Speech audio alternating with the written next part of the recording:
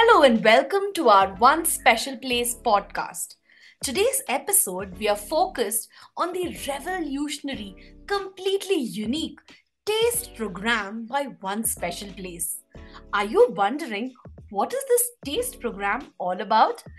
Today we have with us Suhana Shriyan, a distinguished dietitian at the Department of Nutritional Health, giving us a taste of what this taste program is all about. Suhana specializes in autism awareness and nutrition, and she has a wealth of expertise. Suhana, thank you so much for joining us today. Thank you so much for welcoming me to this podcast and for a lovely introduction. Thank you so much. So, I must tell you all, Suhana has been working for quite a few years with children with autism, and she has a very holistic approach to how she deals with nutrition to neurodiverse children. So, it's indeed my honor and privilege to have her here today. So, ma'am, I have a couple of questions for you. I would like to kickstart the whole thing by asking you what exactly is TASTE program? TASTE program is multidisciplinary program where there is a speech therapist, occupational therapist, and dietitian who collaborate with each other and try to understand the child's needs in a holistic approach where we understand all the areas of difficulties that a child has, whether it is oromotor or whether they have some form of sensory aversions and sensitivities. So initially, it starts with the occupational therapist and the speech therapist who find the root cause of the problem, and then I also help the child with nutritional needs during that period, whether supplementation is needed or whether there's any other form of foods that they could try while the other therapies are going on. And then once the root causes are solved, then I focus on actually giving a menu plan. So it is not directly with food first, but the root cause of the problem Lovely. the child faces. Yes. I can understand, ma'am. So, actually, yes, feeding of children is a cumbersome act which, in the first 3 to 4 years, till the child starts eating by themselves, is a household. And I'm sure it has a bigger connotation when it comes to neurodiverse children. So, I can understand the role that's being played. And it's very interesting that you have an OT, SLP, as well as a nutritionist working together. So, can you tell me generally what are the common challenges that children face when it comes to feeding by itself? So the common challenges that they usually face is due to sensory aversion or texture sensitivity. They are not able to try new foods and they show different behaviors while they are at the table. So it could be, liking a certain food for some period of time, eating it very often, and then suddenly they don't like it at all because of sudden taste or texture differences, and it varies again, which makes them more picky eaters, and parents are so confused as to what to feed them. Once they just realize that what food the child is liking, the child again changes his or her preferences. Right. So this is a very huge challenge for parents. Right, very, very interesting. And how do these food challenges directly impact a child's, overall nutritional health? So now, if they're not able to eat certain foods, like for example, dairy foods, then they're not able to meet calcium needs because it's a major source of calcium. And usually, children don't have a habit of eating vegetables during the early few years because they're still getting used to learning to eat new foods. So it becomes a challenge to meet calcium needs, and their bones are affected and indirectly impacting, their height. Or it could even be some children find it difficult to put on weight because they're not able to eat uh, due to their picky eating. So it depends on each child and what type of nutritional deficiencies that they have. Right, right, right. Makes a lot of sense. Correct. At the end of the day, it's all directly related to the growth level of the child, right? Makes a lot of sense, ma'am. So ma'am, also I would like to also understand generally what are the kinds of foods that children have a problem with eating. Is it only is it only certain textures, or is there anything else specific when it comes to it? So when it comes to textures, there are different two different textures. One is soft, mushy, or it is either crispy and nice and crunchy to eat. And Right. sometimes even the temperature of the food also matters. Sometimes they might not be able to eat too cold or too hot, and even whether it is soft food or hard food. So there are many more Right. factors that has to be considered.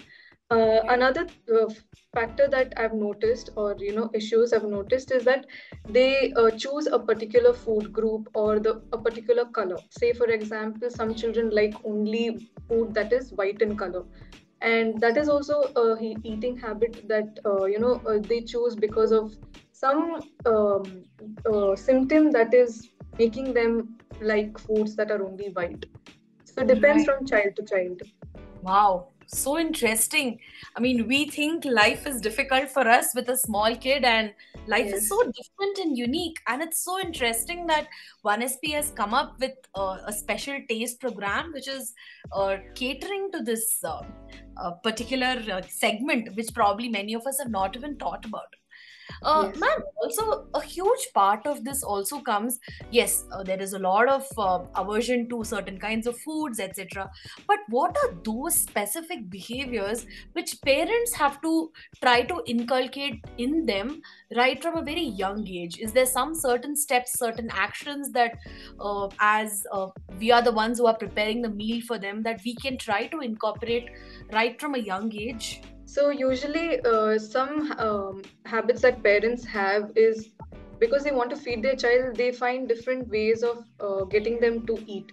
So, for example, showing the screen and then feeding them, or trying to distract them from actually seeing the food and feeling the food, and then feeding them fast because usually when children don't eat, they lose interest very fast, and they start refusing the food. So again, distractions have helped them to feed them, but it just worsens and worsens.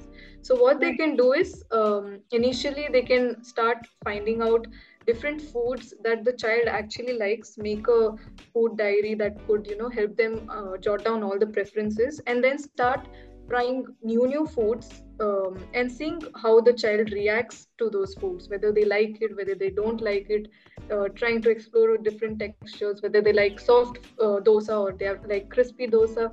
So in each food, different textures help us understand which side they have more affinity to, whether it's the crispy food texture or the soft food texture, or whether they like the food warm or they like the food hot. It all depends on the child. Making a food diary would be really helpful to them. That's a very, very key important point that you have raised, ma'am.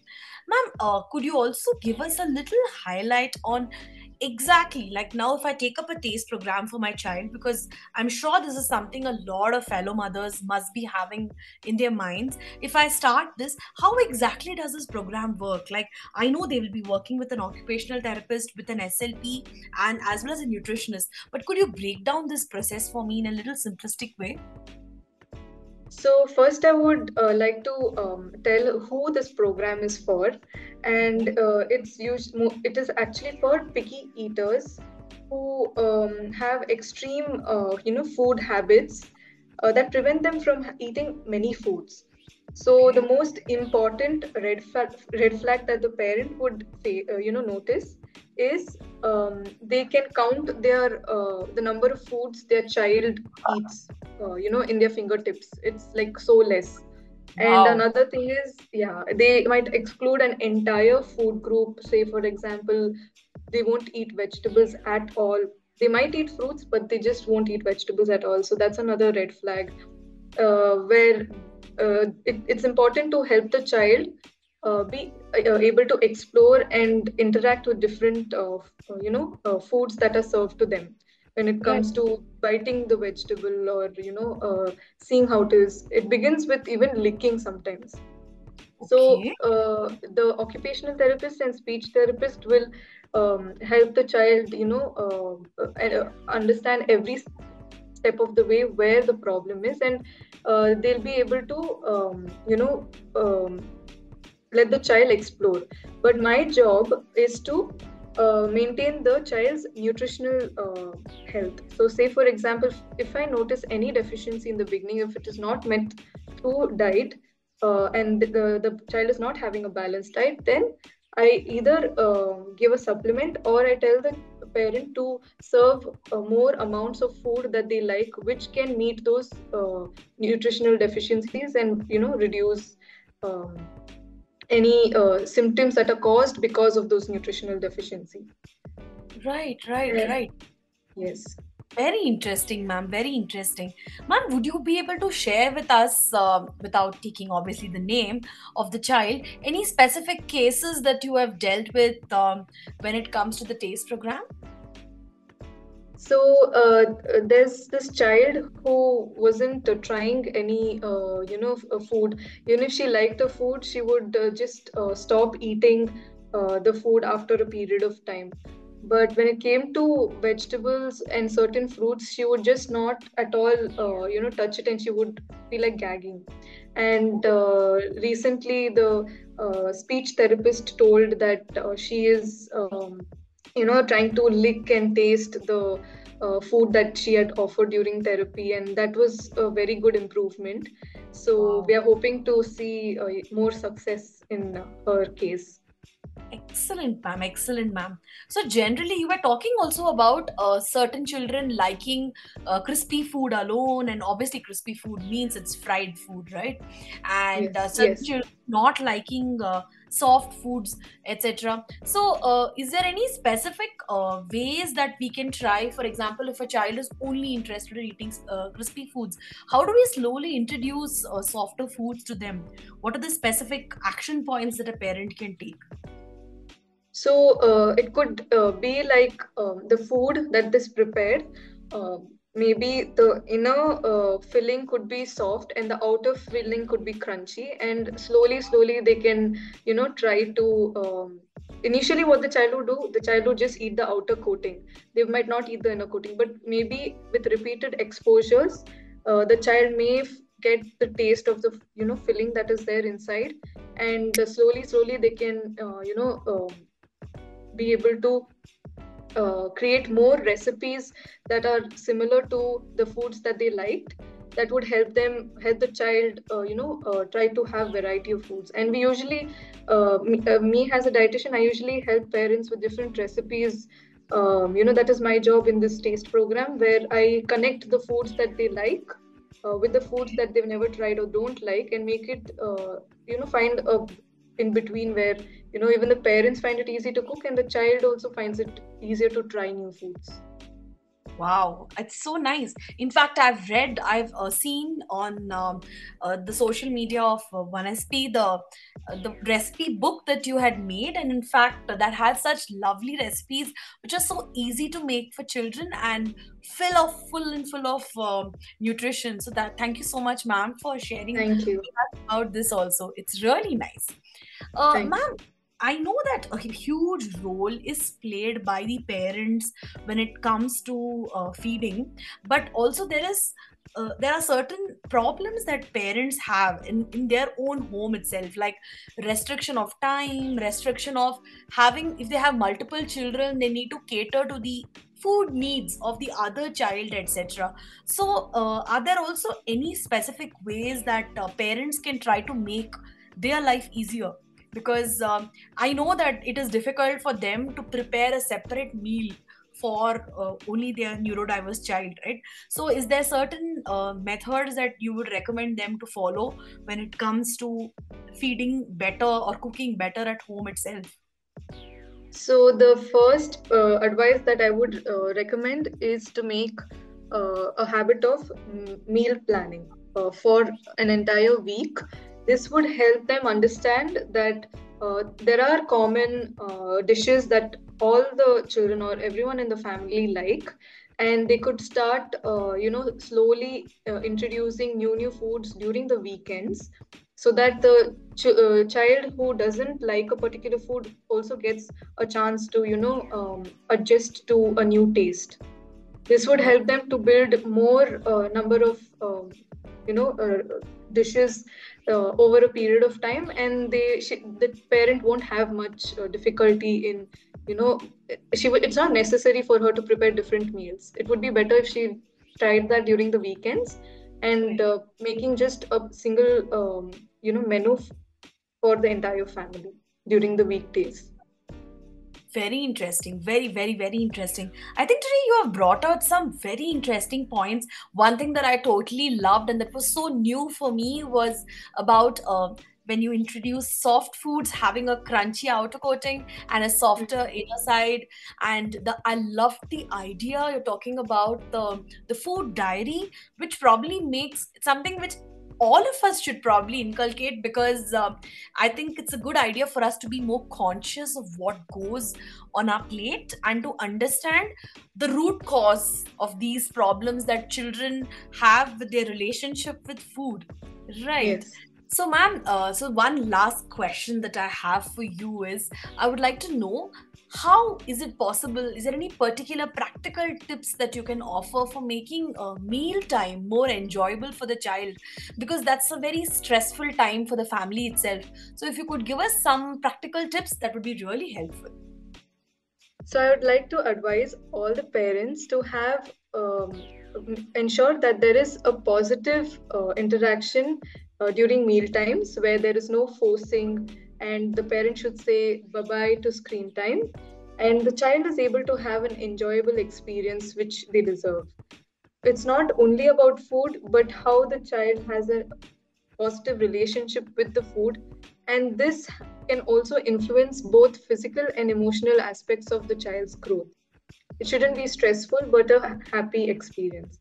I would also like to add a point about the program, where this program is intended to create many success stories with collaboration with our speech therapist and occupational therapist and myself, the dietitian.